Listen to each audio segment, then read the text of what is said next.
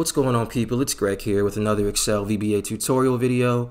Today we'll be going over how to start a macro when you open a worksheet inside of a workbook. So let's get into it. Alright, so on the left, got my VBA editor. On the right, I've got a workbook with 3 tabs.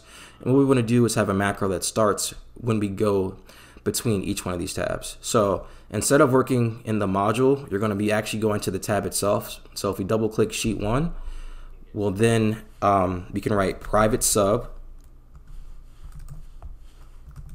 worksheet, and we're going to activate the worksheet.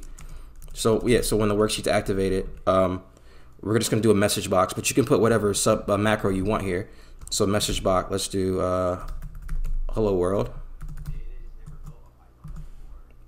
So now if I go to this worksheet, you see we have the message box hello world. So say you have a macro that works through some data.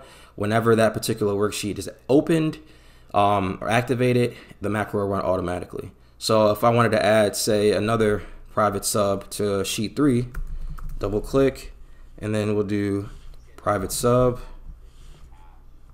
worksheet activate, and then we'll do another message box. We'll just do like knock knock. So now if I go to sheet 3, we'll see knock knock.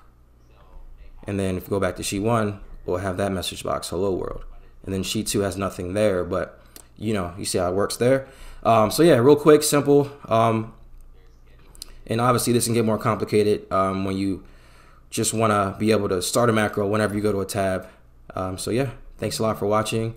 Make sure to like, comment, subscribe. Have a good one.